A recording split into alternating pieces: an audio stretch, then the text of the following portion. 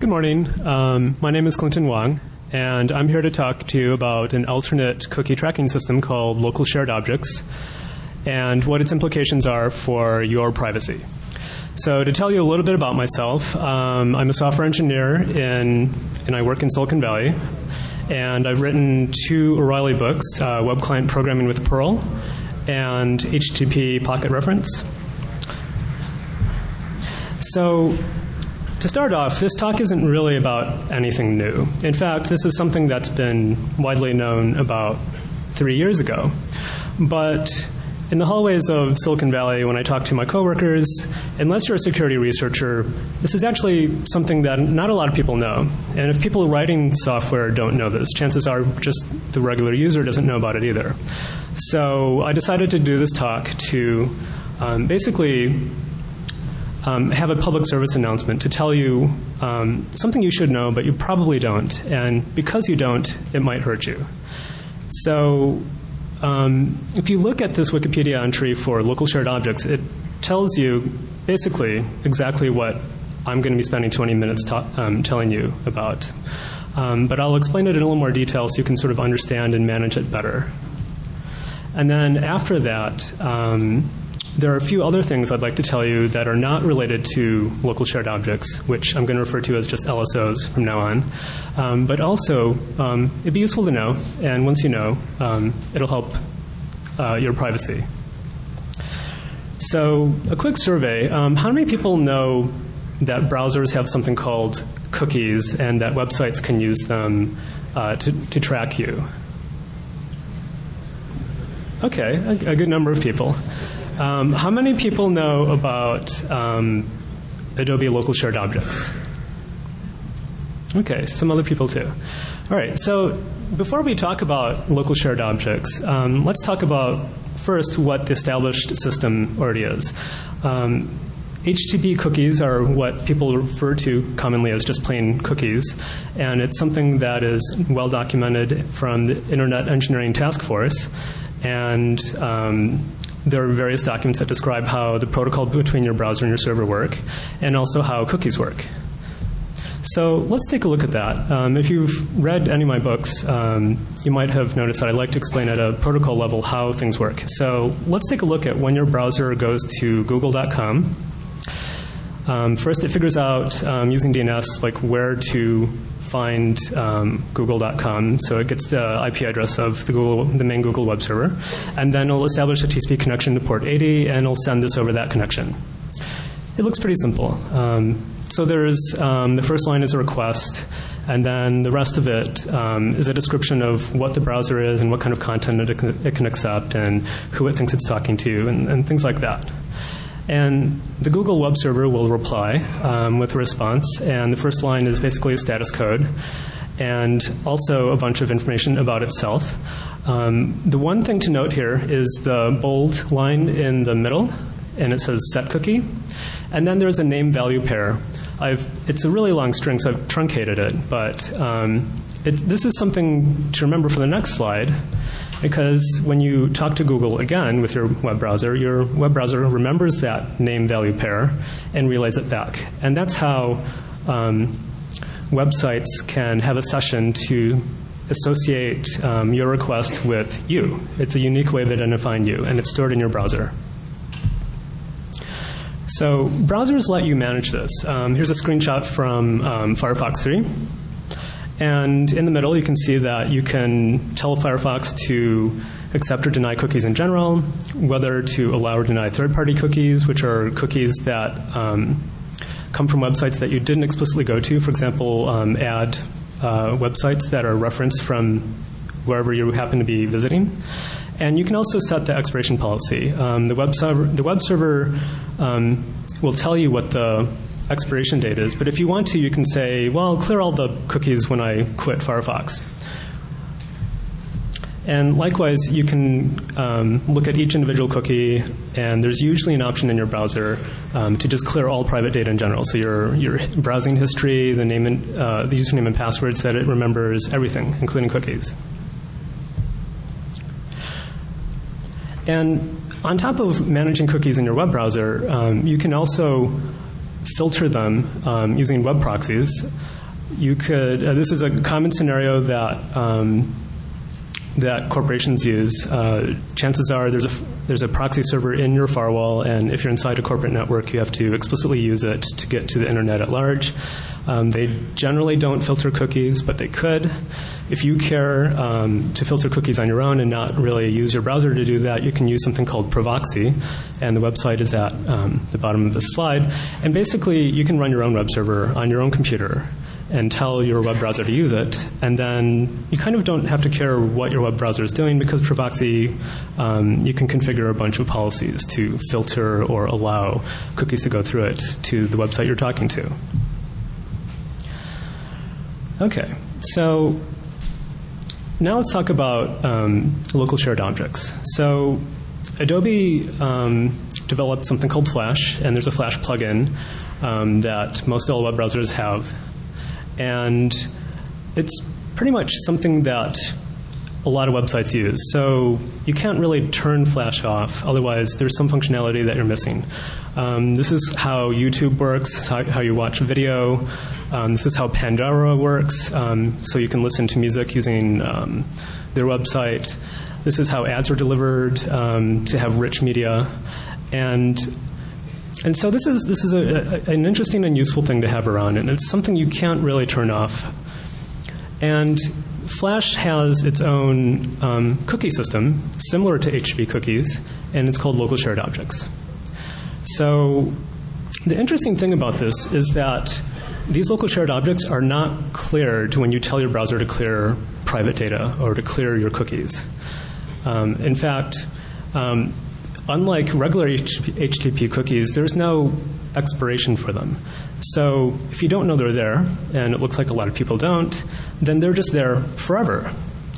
And, well, that's bad, because you might be clearing your browser thinking that everything's actually cleared, but the website developer has a way to actually permanently store stuff on your web browser and use it forever. So maybe your privacy is endangered in some way because you think you've cleared it and it actually has not been cleared. So just to drive the point home, in Firefox, this page does absolutely nothing. And this clear private data in Firefox doesn't do anything either. And when you try this with all the different web browsers out there, Safari, Firefox, Camino, Internet Explorer, none of them know how to clear this local shared object from your Flash plugin.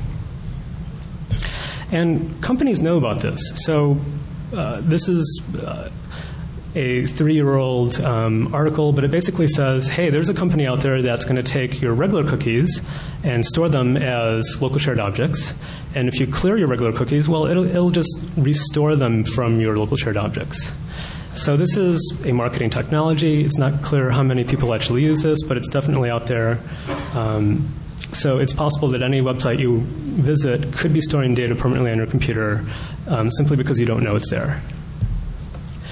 So it's actually not that bad. How do you fix this, right? So how do you get those configuration panels for Flash to configure your local shared object policy? Adobe does have a page that explains how to do this. So the URL is here. You don't have to write it down because this presentation is on the DEF CON CD, so you can just look at it later. But basically, if you go to this URL here, then that URL has a Flash app, and then when your browser looks at that, the Flash plugin will load it and run it, and there it is. So here's this page that not many people actually know about. And you can actually sort of configure how your Flash plugin works. And clearly here, there's an option to allow third-party Flash content to store data on your computer. That's basically talking about local shared objects. You can configure the size of the local shared object, though chances are people don't really store that much on your computer, but they could. And likewise, if you visit this other URL, you can look at the individual cookies, if you will, and clear them or delete all of them. And if you've never realized that this is here, this might be a startling thing to look at. It's probably a very large thing. A lot of ad tracking companies and common sites like YouTube and in this example, Yahoo, right? So it's not very easy to filter these local shared objects. With HTTP, it's clearly defined in the cookie header and set cookie header, and the proxy can just can clear that and look at the website you're using and decide what to do with it. So I decided to log into Pandora, and I stripped a lot of the information out. But basically, Pandora will ask you for your username and password and store that as a local shared object, but also send it along to the web server because it needs to know what your settings are. And if you look at the request, it's that very last line, which I've truncated, and it's this really long hex string. And, well, for a web proxy, it's not really clear this is even a local shared object at all. It just looks like a post and some data. And so it's not very easy to really filter in any way. Likewise, the response from the Pandora web server looks like this. There's a bunch of XML data that it returns, and that's up to the Flash plugin to interpret. But really, from a proxy point of view, there's nothing really there that says this is also like a local shared object either. So it's not very easy to filter this. Okay. So having said all of that, now you know that they exist, local shared objects, and roughly how to manage them. And so you can clear them now, and you can turn off local shared object support and have a more private browsing experience. Okay, so what else is useful to know here? So I'm going to talk about things that are not local shared objects, but chances are you don't know about them unless you work in the security industry, and they'll be useful. So this is the Washington Mutual website. It's a regular screenshot. I've done nothing special with it. And, well, there's something wrong here. Does anyone know roughly what it is? Can you raise your hand? Okay, some people know. All right, so here's a hint. Okay, so this is that page again, and here's some of the HTML from that page. And, okay, so you're posting your username and password to an SSL HTTPS location, so that means you're sending it encrypted. So what's the problem, right? Well, the problem is, if you notice here, you just visit www.wamu.com, you're using HTTP, that's not using encryption in any way. And when you use SSL, there's something called a certificate, and that ensures that you actually are talking to who you think you're talking to. And the reason, and the fact that you're not using it means you don't really know you're talking to Washington Mutual at all. It could be that someone in the middle has tampered with the data. Let's say you're using a Wi-Fi connection, and whoever runs the Wi-Fi is malicious and decided to do some nasty hack here. So that means this regular HTML, they could have changed such that you're posting it to some arbitrary site that they want you to post it to. And while it may not actually log you into the Washington Mutual website, you've at this point divulged your username and password to some arbitrary place. Right, so that's bad. This is also something that's well known. It's documented 3 years ago. And basically, people who develop web services need to realize that when you have a login page, it has to be HTTPS, basically HTTP over SSL. And in my survey of the major financial institutions, they actually do get this. Washington Mutual was pretty much the only one that I could find. So people are catching on, but still, it's 3 years later. It's as with anything in security, it's a matter of awareness. Okay. Okay, so what's wrong with this? Chances are this is something a lot of people use. This is Yahoo Mail. It's really similar. So basically, this is something that was talked about last year at Black Hat, and there's a technique called sidejacking. On a regular trusted network, the data between you and Yahoo is pretty much private, but if you're on something like a Wi-Fi connection, well, everyone can see the traffic. And that means when you're communicating with, say, the Yahoo web server, there are cookies flying around and there's not any encryption here. And so everyone can see your cookie, which means they can actually use your cookie while you're still logged in. And that means they can impersonate you, they can do whatever they want as you when you're logged in. Google realized this is happening, and there's a special URL you can go to, https://gmail.google.com, and after you log in, your entire session will be SSL encrypted, so that problem goes away. With Yahoo and Hotmail, I don't know a solution for this. I tried looking. If you know, please let me know afterwards, and I'll update the slides, and the updated information will be on the DEF CON website. So that's pretty much it. I hope you've learned something about local shared objects and how to improve your own privacy, and never log into a financial institution or anywhere else where you care about your privacy using HTTP. The page must be HTTPS. And for your email, try to use something or pressure your current mail provider to have an all SSL session for your traffic. And that's pretty much it. Thank you.